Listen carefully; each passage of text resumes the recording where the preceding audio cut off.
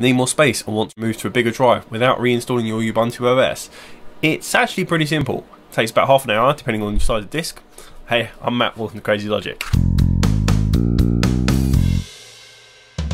So I'm out of space, I'm not really surprised. These are my two old SSDs, 120 gig each. One's for the OS, one was for VMs, and then I had a 1 terabyte spinning Rust, which I've also still got in my machine for stuff I don't really care about.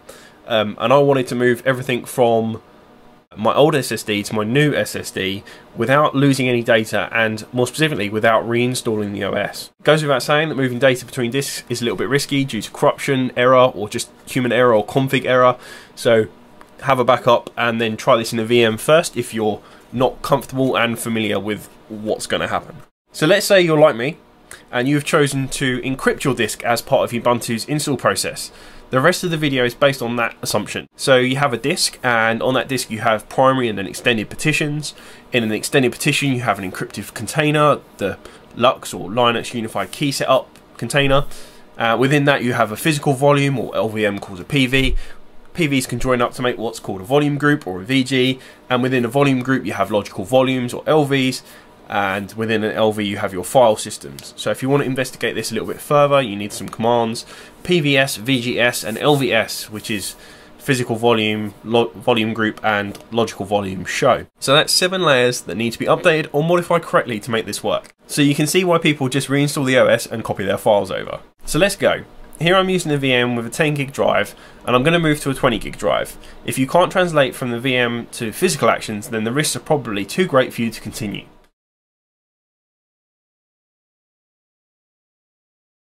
After booting, I've created a file on the desktop to represent my data. So let's quickly fire up the disk GUI and have a look at the disks. So you can see there's a number of partitions, and then an extended partition containing a LUKS container, and then an LVM2 partition within that. You can also see the disk is pretty full. After all, 10 gig is not really a lot for an OS. So at this point I'm going to add my second drive. In a VM it's just a case of adding the file, but in real life you connect up your SATA or NVMe. Then I'm going to load the Ubuntu installer ISO into the disk drive and boot to the installer. But I'm going to click on Try Ubuntu to get to a live version of the OS. The first thing to do is have a look in Disks GUI. You'll see the old drive appears a little bit differently, and then the new drive alongside it. Make a mental note of the device names, which are something like /dev/SDA. We can double check these with terminal using sudo fdisk, and I'll put a command down below, or lsblk. It's super important to know which drive is which. Get this wrong and you'll lose your data.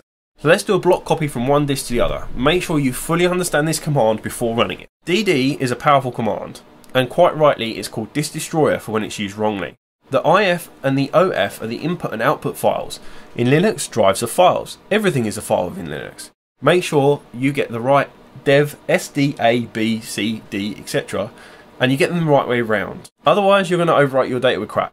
The status equals progress is to give you some feedback on where it is within the copy, and the BS equals 4M is the block size to copy. It's not related to the block size on the disk. BS equals 4M is a happy number. Change it if you know what you're doing or you know it's better for your setup. Once done, you'll see the second disk now looks like the first, except it has some space at the end of it. Power off and remove the old disk, and you're good to carry on. But that new space, you might want to use it. If you reboot at this point, you'll be using the new disk, but not the additional space. If you want to expand into the additional space, reboot with the installer disk and exit out into live OS as before. Load up the disk GUI and identify the device path, which will most likely be /dev/SDA, and then open a terminal. Run sudo parted /dev/SDA print with your device ID obviously. This will ID your partitions. If it asks you to fix or ignore, hit F and continue. Look for the number of the partition you want to expand. It's probably going to be 4 or the last one. Then run sudo parted /dev/SDA space resize part space 4 or the number of your partition space 100 and then %. Running sudo parted /dev/SDA print again will now show you a bigger partition for the one in question. If you go back into the disks GUI, it should show you similar. Next we need to open the encrypted container to work with it. Do a sudo crypt setup LUKS open /dev/SDA4 space VG Ubuntu. The SDA4 you might need to change for your setup, and the VG Ubuntu is something that you assign to ID the container. Once you've got the container open, additional disks will show up within the disk GUI, one for root and one for swap. Quickly run a sudo space pvs to show the physical volumes on the OSs. Note at this point it has not been expanded. The next step is to expand the crypt container we opened. So run sudo crypt setup resize vg ubuntu, or whatever you happen to call it. Run a sudo pvs again to see it still hasn't actually expanded the physical volumes, but note down the pv location, which will be something like /dev/mapper/vg ubuntu. So to expand the pv, run sudo pv resize space /dev/mapper/vg ubuntu, or whatever you called it.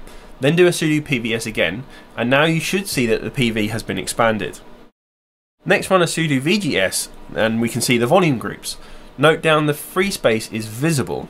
Then do a sudo lvs to show the logical volumes. Note down the name of the logical volume that you wish to expand. For me, it's root. So to expand the logical volume, do a sudo lv resize space -l space +100% sign free in capital letters space /dev/vg ubuntu /root. Then a sudo lvs to ensure it's expanded.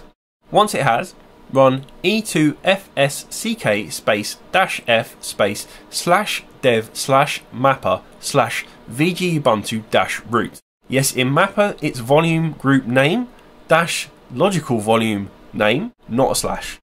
And when that's done, run resize number 2 fs /dev/mapper/vg ubuntu -root. Note that the disks in the GUI have now changed size.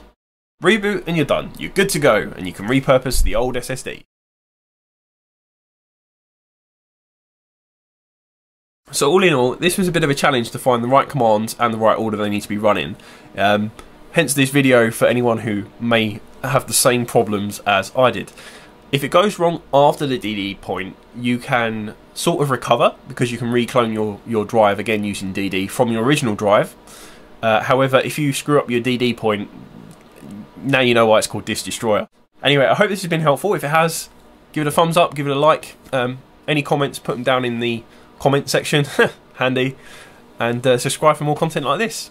Thanks for watching.